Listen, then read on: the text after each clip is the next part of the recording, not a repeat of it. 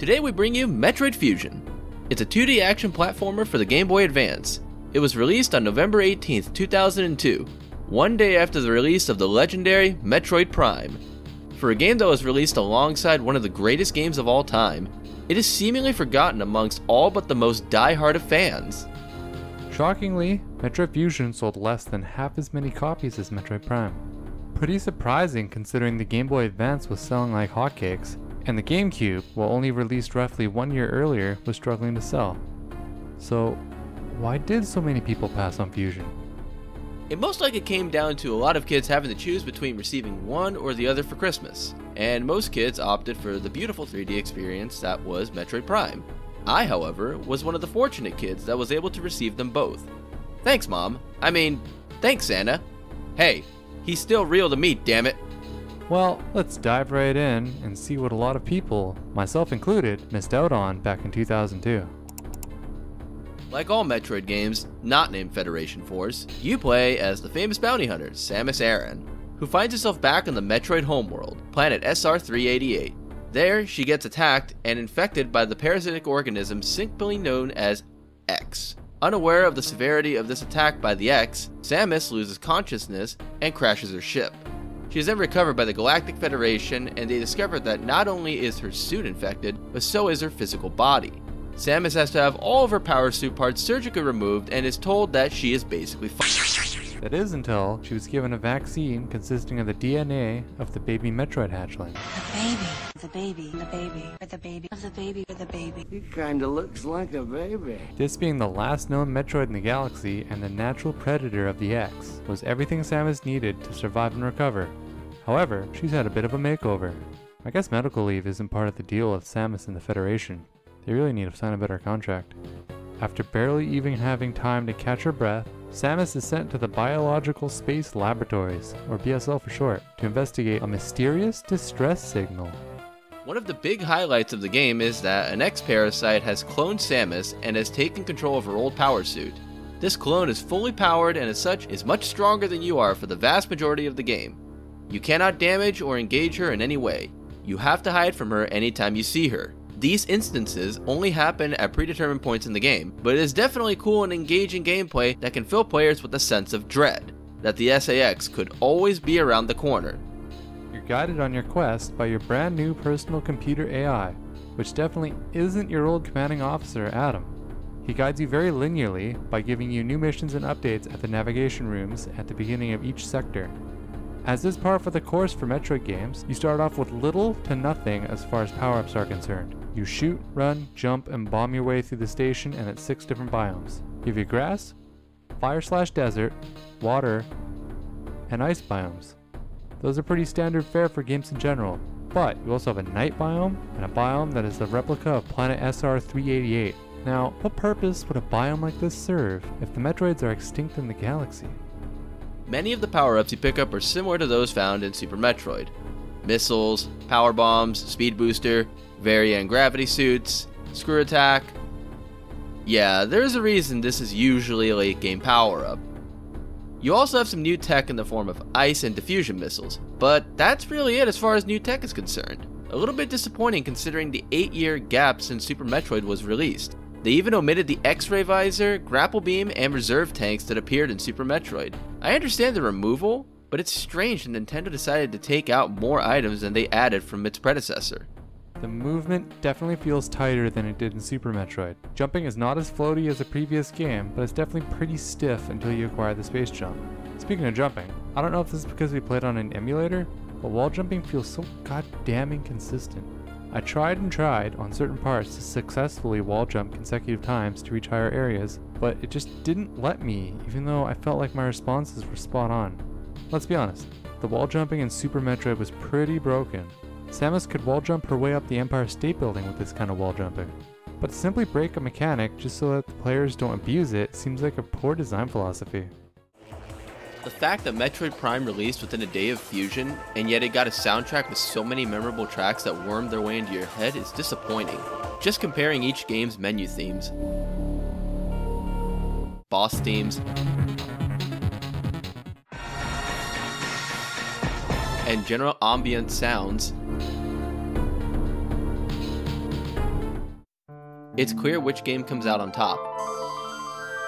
Shall we compare some other classic soundtracks to their GBA counterparts?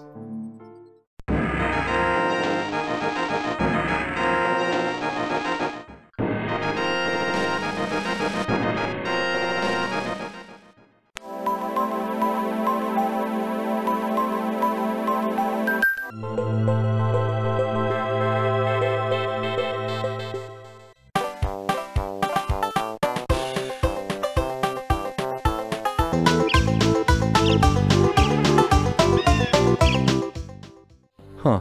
Well, I guess it's unfair to compare a handheld title with the console. All the GBA music sounds compressed and tinny. There's a lot less room for any deeper bass sounds or any accompanying background instruments. I mean, you can't really fault them for that, can you?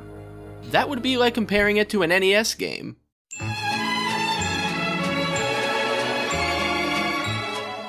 You got Brinstar, Norfair, Kraid's Lair. Kraid's motherfucking lair. Listen to that dirty riff. God, it's so good. This game was released in 1986. 86! How is it that a game made in the 80s has a better and more memorable soundtrack than Fusion does? Turns out all the music for GBA games is compressed to fit onto these tiny carts. There are uncompressed versions of the soundtrack, and yet it sounds infinitely better than the compressed version. Not that they become memorable or anything, but it's frustrating to say the least. Another staple of Metroid games is backtracking. It's here, and it's done pretty well this time around. Each sector in the game has areas that are for early and late game. The enemies in the sectors also change and or become stronger when you return later on. Sector 2, for example, has these caterpillar-looking creatures that don't really pose a threat, but once you beat the first boss in the sector, you see that they go into cocoons. Later, when you re-enter Sector 2, they hatch from their cocoons and are actually pretty formidable. You return to Sector 5 2 times after your initial visit, and each time you take a different path with your last visit completely changing the layout and look of a good chunk of the sector. Now, a lot of people that have never played may be thinking, but what about sequence breaking? You cannot sequence break this game. I mean, you can, but it took 16 years for them to find a sequence break that involves memory corruption by breaking specific blocks and resetting the value of a specific block. It skips about 1/3 of the game to let you leave the station to get to the credits. However, there is no known way to advance the story by skipping a boss and or acquiring a power-up you are not supposed to have yet. This is still a very airtight game.